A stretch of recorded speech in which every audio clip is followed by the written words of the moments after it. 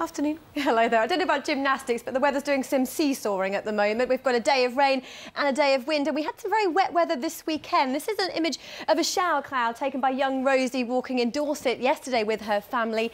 And this heavy hail shower swept across the country, along with a band of very heavy rain. And now in its wake for today, it feels a lot colder. But there's an awful lot of sunshine around as well. The satellite picture shows blue skies for many, but in the east, still the remnants of the weather front from the weekend, keeping it cloudy and wet here for the rest of the day. Northwesterly winds, though, will drive that slowly eastwards as we head through the next 24 hours. But for much of the Midlands, for southern areas of England, it's a bright, breezy afternoon to come.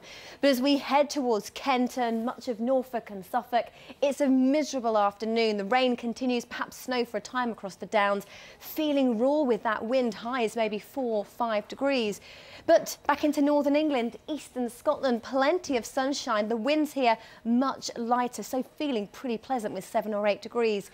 Northwestern Scotland, a few light showers, perhaps Northern Ireland, 1 or 2 light downpours, but by and large, a lot of dry, sunny spells as well. For northwestern areas of Wales, just the risk of a few of those showers arriving, as they will do perhaps later in the day through Cornwall. But for much of South Wales, Devon and Somerset, it is looking dry. Now, through the night, that weather front stays there across many eastern counties of England. And from the northwest, the clouds slowly starts to push in. But in between the two, clear skies and light winds leads to a fairly widespread frost, but at least yet again another sunny, if not chilly, start to Tuesday.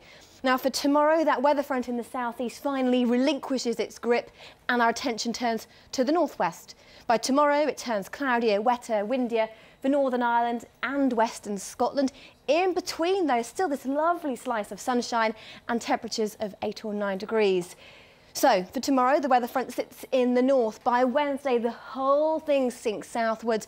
The white lines, the isobars, fairly close together, so a fairly windy day on Wednesday. The rain yet again arrives across the southeast, where it's been very dry lately, but from the north, sunnier but colder, with a chance of some wintry showers.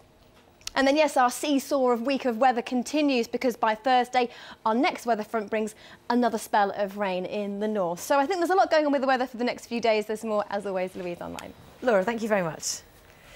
At 1:30.